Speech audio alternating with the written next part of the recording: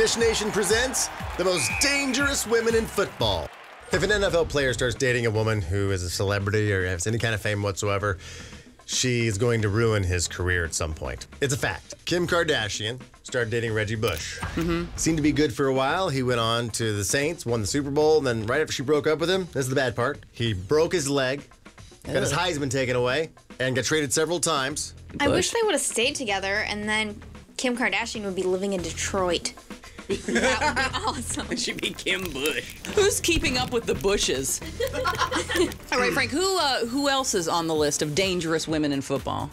Jessica Simpson. No, no. Oh, yeah, your team. She dated Tony Romo. That's right. Between 2007 and 2009.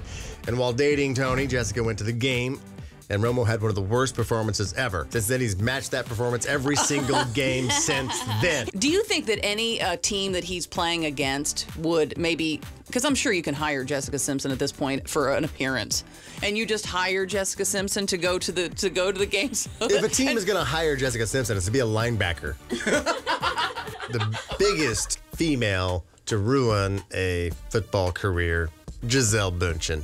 Wait, whose career did she ruin? She married Tom Brady. She didn't ruin any careers. He's doing great. Tom Brady was well on his way to becoming a legend, winning 3 Super Bowls. Then he dumped his pregnant girlfriend, Bridget Moynihan. Oh, yeah, I loved her. Started dating Gisele, and so began the Gisele curse. Are you going to sit here and tell me that Tom Brady is not a legend? Tom has been back to the Super Bowl twice, lost twice, and she even broke a cardinal rule by blaming the last Super Bowl on the teammate, saying, "My husband can't throw it and catch it." Oh, I do remember no, that. Yeah, yes, but you that did. was, no, because that was bull.